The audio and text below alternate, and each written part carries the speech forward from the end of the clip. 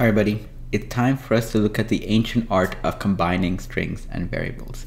It doesn't matter whether you're printing something to the console, defining some property or key to an object, combining things to create a complex CSS property, you're going to be finding yourself, if you haven't already, combining some text together made up of things you're specifying directly in code and things that we passed in as an argument or be generated dynamically as part of just our apps running. And so in this video, we're going to look at two ways of how you can make combining strings and variables possible. We'll look at an old school approach that has been the way we've been doing it for a very long time. And we'll look at a brand new approach that has been a part of the new JavaScript language enhancements that greatly simplify how we can make all of this work well. So let's get started. To make this example work well, I'm going to create a small function. It's going to be called sayGreeting.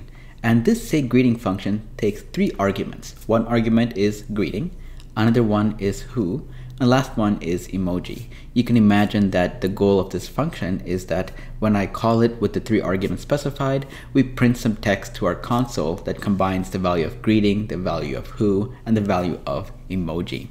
And so let's start with the very basic approach here. So the example is I'm going to be printing three arguments to the screen. Here's how it works. Imagine one argument is hello, hello, hello. The second argument is police officer panda, and the emoji is the panda itself, the panda emoji icon. And what will be printed out is the area highlighted in yellow, hello, hello, hello, comma, police officer panda, how are you? And then the panda as well. Now, bonus points to anybody who knows what this is actually from. Here's a hint. I have a 3-year-old child, so that should give you an idea of where this might narrow your scope of searching down into figuring out where this might be coming from. And of course, the big things to notice is that the words in this greeting are entirely based on some of the arguments, but some of the words you see here are ones that are generated by our code itself. So it's a great example that kind of touches upon having some text that we generate based on input from something dynamic like an argument, and then based on some text that we provide as part of our code itself. So let's go and look at the more traditional old school approach for how we might build a function and how we might build a string that looks like this. So here's an approach which is typically known as the concatenation approach, or I like to call it a bunch of plus and comma characters. And so here you can see we have our sayGreeting function just as we kind of defined the template earlier, and we have the message variable. And look at what the value of this message variable is. It's the argument greeting, it's the plus symbol, and then it is the, we want to have a comma and a space, so we delineate that with the quotation marks to indicate that we're going to be adding this comma and a space to it, plus the variable for who. Then it's going to be the rest of it, in which case it's going to be an exclamation mark and all these various things that kind of go into generating the final content. And so if we look at an example where instead of using the example we saw earlier, I'm creating this new variable called Batman, and I'm calling sayGreeting, and the arguments are good morning, Batman, and smiley face emoji. And if we print the output of sayGreeting to the console, you'll see that good morning, Batman, how are you? Is printed to the screen.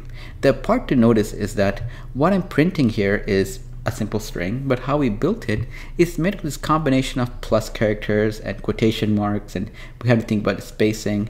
It's a little bit funky, and you can imagine if we have a more complex expression that we want to ultimately turn into a string, this can get quite unwieldy. And I don't know about you, but almost always when I'm doing this, I either forget a formatting character needs to be there, or I forget a plus character because I'm not thinking about my content in terms of breaking it up into this format. I'm really thinking about it in the form of the output right here, which is good morning, Batman, how are you? And what is the easiest way for me to break it up into this working example?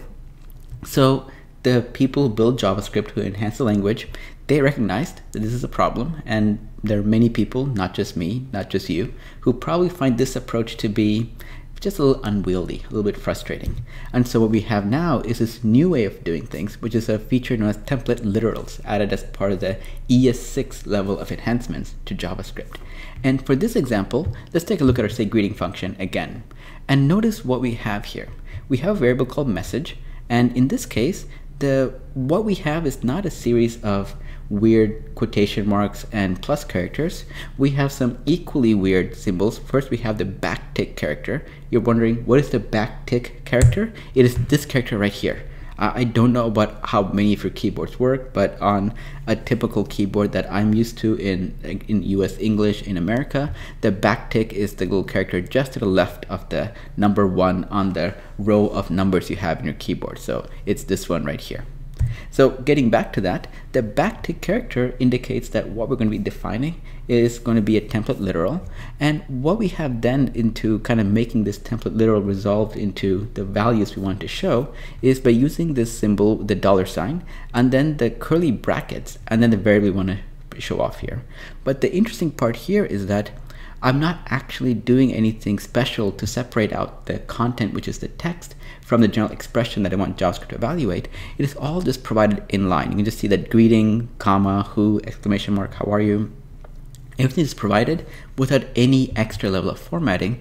I just need to delineate the part that needs to be expressed as a JavaScript expression separately by using this $sign format. So you can kind of see how we simplified what we had earlier into this form right here. So the only way to separate that out is to use a backtick to open my expression for turning this into a string and close it with a backtick as well. And so if you look at it right now, where I'm going back to the original example where I have say greeting and I'm calling it hello, hello, hello, police officer panda, and then the panda itself, and I log it to the screen, you can now see everything is displayed appropriately. That's pretty cool, and it simplifies greatly how we make working with strings a little bit better. Now, before I call it a day, I just want to make sure we haven't really been doing a lot of live coding in this particular video. I just showed you an example. So I want to just very quickly walk through like an example of how this would actually look like and an approach I would use to make template literals work really well. So here I have a function called print inventory. It takes 2 arguments, item and price. And what I really want to print to the screen is something like the item has a cost of price, whatever it's the value of price. And so so this is a general item output I want to go out with. And so the item would be, whatever the item is going to be as an argument and whatever the price is going to be as an argument. And so I'm just going to do a simple formula just like before. I'm going to say let message equals, in this case, I'm going to use the backtick character, actually there are 2 ways of doing this. One is I'm just going to copy and paste the entire string into this directly. The item has a cost of price. And if I were to print this to the screen, and let's go ahead and do that actually, return message. And now let's go ahead and just call print inventory. And I'm actually going to do console.log of print inventory.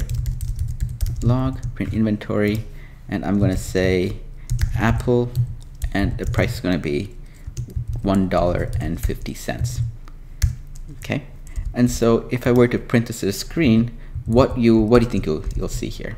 Let me refresh this page. You'll see the item has cost of price. Let me zoom in a bit. And that makes sense because we really haven't specified anything fancy to provide here. But what I can do now is, instead of having the word item and the value for price being hard-coded, I can use a template literal approach where I'm going to put $, bracket, and item. And then for price, I'm going to do the same thing, $, bracket, price. And notice that I didn't have to do any other modification. I didn't have to do any kind of separation of the space.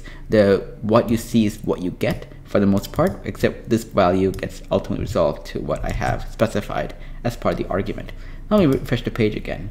And now notice that see the Apple has a cost of $1.50 appearing. So that's a very quick example of how we can use the template literal approach, not just in slide form, but in code form as well. And I showed you one way I like to do this, which is really pasting the full output that I want, and then just substituting the appropriate template syntax to make sure it's replaced with the value that we care about at runtime.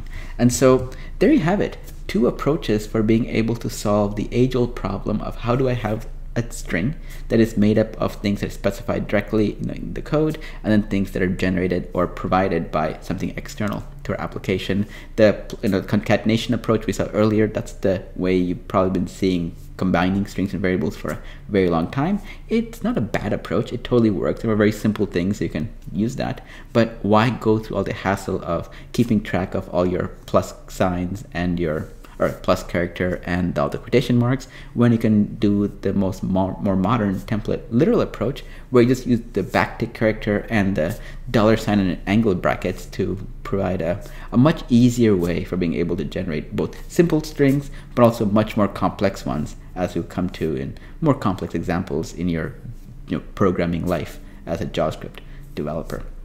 With that, if you have any questions, please post in the forums at forumnetgroup.com, where I and others will be happy to help you out.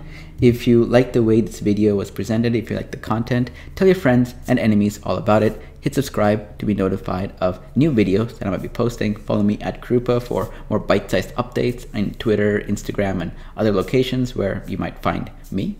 And lastly, a lot of the content I provide is not just provided in video form, it's not just provided as free content on Krupa.com, it's also available in book form if you like to read on a Kindle device or as a paperback, or you want to gift the gift. Is that even a phrase? If you want to give someone the gift of reading technical topics in a book form, they're all available in books. The link at the description at the bottom will take you to the books page, where you can find all the books that I've written and choose whichever one is appropriate to what you're trying to do or not trying to do. I'm terrible at selling things, as you can figure it out. And with that, I'll see you all next time.